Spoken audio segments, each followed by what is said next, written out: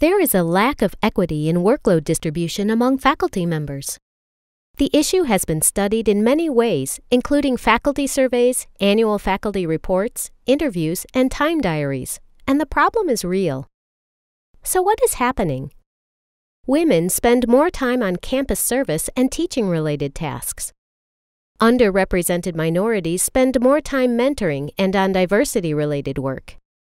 Over time, this means less time spent on tasks leading to promotion, less women and URM faculty retained, and less diverse faculty members in leadership roles. Why is this happening?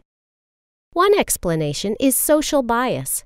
We ask the person we think is most likely to say yes and be accommodating. But the choice architecture surrounding how decisions are made to allocate work also plays a part. The Faculty Workload and Rewards Project is an action research project funded by NSF Advance. This research team works with departments to understand the problem of inequitable workloads. They want to uncover the reasons for differences in workload distribution, not just confirm that they exist. Importantly, the project works with departments to find solutions to improve the situation. A key focus for the research team?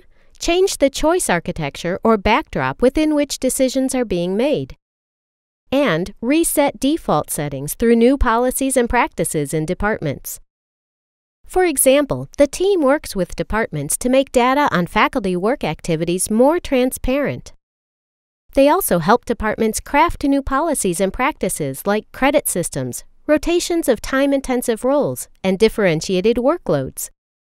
The Faculty Workload and Rewards Project leaders look forward to disseminating what they have learned by working closely with departments to improve equity in workload distribution.